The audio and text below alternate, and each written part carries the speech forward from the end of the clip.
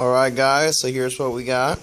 This is a new saltwater tank, 36-gallon bow front. Have about 55 pounds of live rock in there, 40 pounds of live sand. The tank cycled in about 8 or 10 days, thanks to all the already cured live rock and live sand. We're about 2.5 weeks in. We added these Ocellaris clownfish about 3 days ago, and they're really happy. Levels are looking good.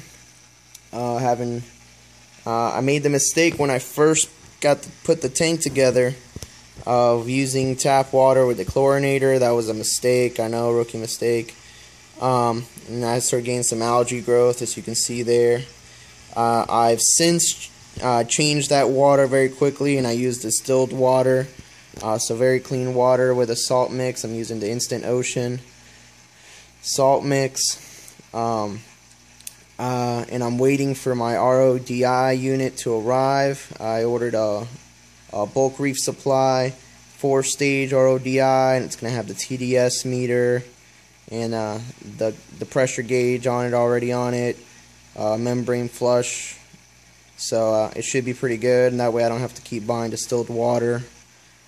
As you can see, we got some good rocks that have some good coralline algae growth on them. A lot of these rocks are starting to get some really good color. You can see our Ocellaris are looking really good. They're happy. They actually started building a little nest back there in that hole between those two red rocks, and it goes back there into a cave, and they started building a little nest back there the second day they were in this tank. So just to show you what we're running, tank's running at 77.9, so about 78 degrees. I got a Marineland penguin with a filter running with a bio wheel with carbon activated filters in there. I got 2 of them in there. My 200-watt heater. I got the seaclone 100 protein skimmer. It's skimming really well. I've seen a lot of different reviews about this, and you know, it was $100, and it's doing really well. As you can see, the color of that skimmate is doing really good. It took about a week to break in, so you gotta have some patience there. And this is just a filter that came when I bought the tank kit, just a basic filter. I did put a carbon activated filter in there. I figured you can't have too much filtration, so I just let it run in there. Now this is really nice. This is the Fluval LED lights. They're rated up to 25,000 Kelvin, so it should give you more than enough light for any marine reef tank. They're specially made for marine reefs. It has a switch here on the side, which you got we got daylight, and then you got your blue lights for the night.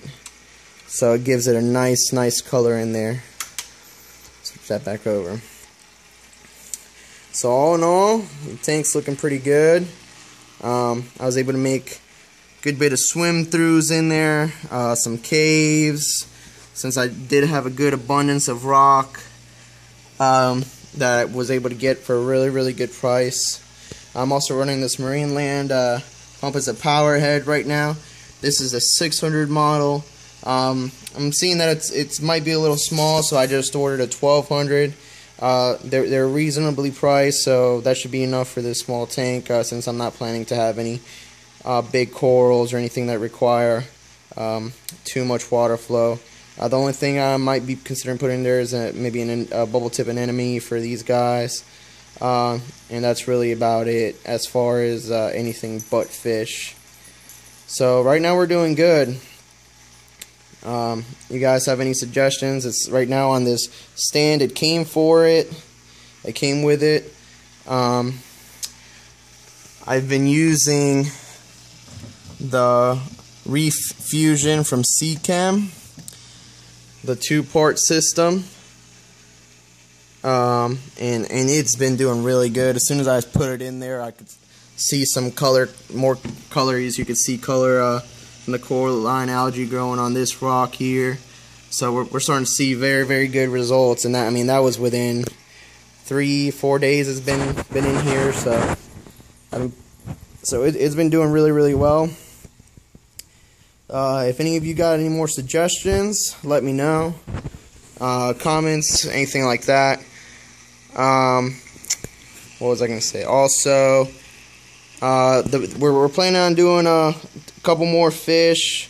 Like I said, it is a 36 gallon, so we're not going to do too much. But maybe a mandarin goby, dragonet for the bottom. They like to crawl around everywhere, and then a long-nosed hawkfish. And maybe one more after that, and that'd be about it for this tank. This stuff right here is called Ceramico. It's really, really good stuff. It's clean, and so far it's been having some good growth on it as well. So that's what this stuff down here, this little tree thing is down here as well. So yeah, guys, anything you want to say, reviews, comments, anything like that, give me a shout. I appreciate any more advice you got. Like I said, this is a new tank, so any advice would be greatly appreciated.